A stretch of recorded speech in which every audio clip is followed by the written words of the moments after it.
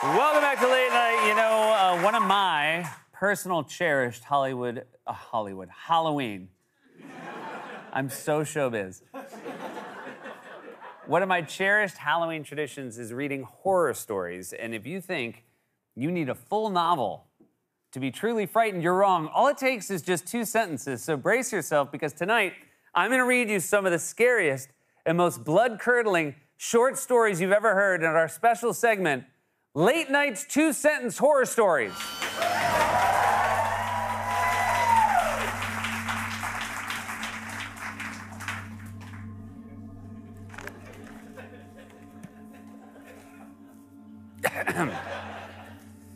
At midnight, my wife bolted awake, leaned across the bed, and whispered that there was someone in the house.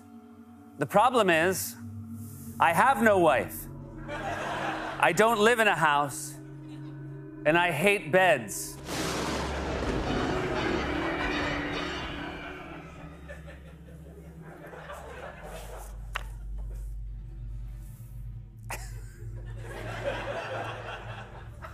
At first, I was grateful to find someone else trapped in the abandoned asylum with me. Then he started talking about the marathon he just ran.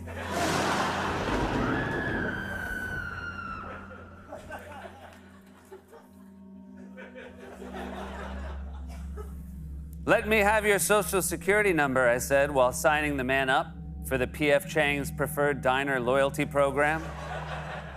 The number he gave me was 666.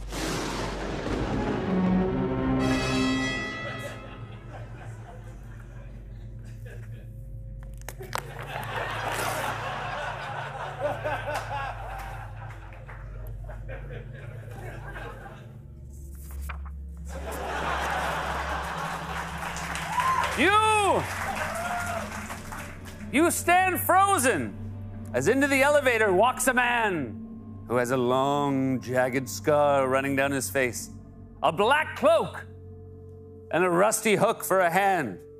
He gets off the elevator without incident, and the real monster is your prejudice.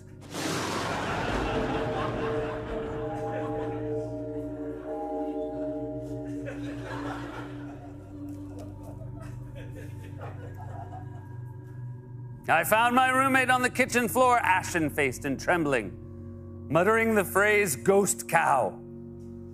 Inside the fridge, milk. Neither of us had purchased.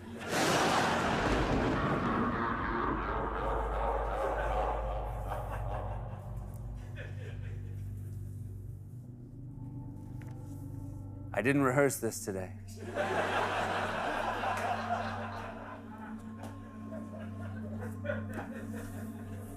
So this is also the first time it feels long to me.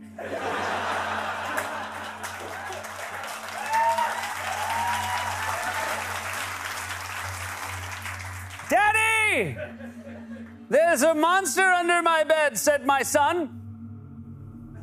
I looked under the bed and my son crawled out saying, Daddy, there's a monster on my bed. So I just left the two of them to work all of that out.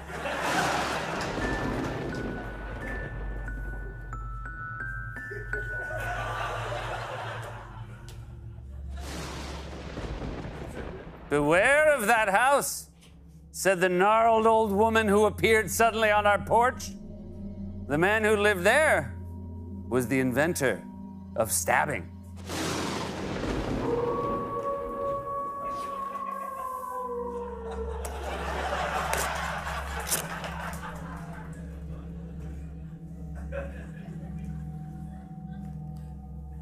Find who wrote these two and fire them.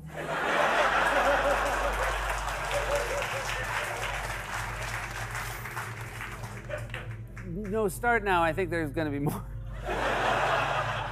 The problem wasn't that I was being buried alive or even that I wasn't alone in the coffin. The problem was that the other guy in the coffin couldn't stop saying, "Dark enough for you, buddy boy?"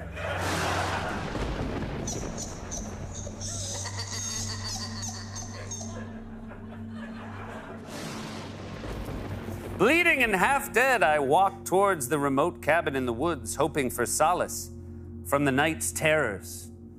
As I entered, a voice came from inside. "This is Chris Hansen with To Catch a Predator."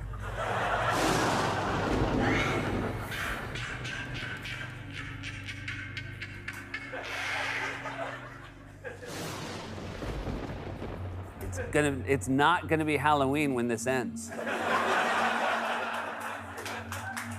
Inside her body was the spawn of Satan. But Satan wasn't really at a place in his life where he felt ready for kids.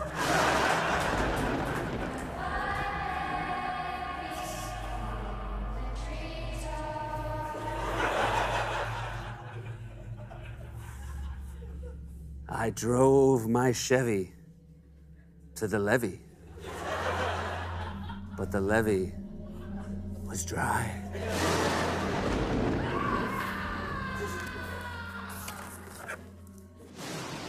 I kissed my mother goodnight. Then she kissed back. For more on this, it's time for a closer look.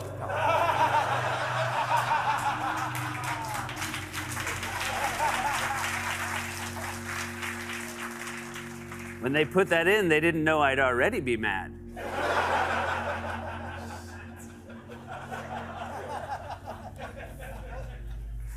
I don't have anything prepared, so I'll speak from the heart, the best man said into the mic. They say he's still speaking.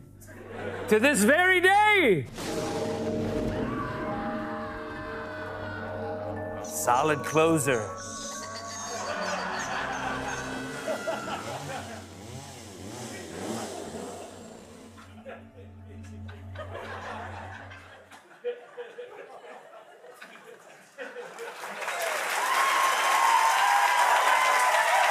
Those were 2-sentence horror stories.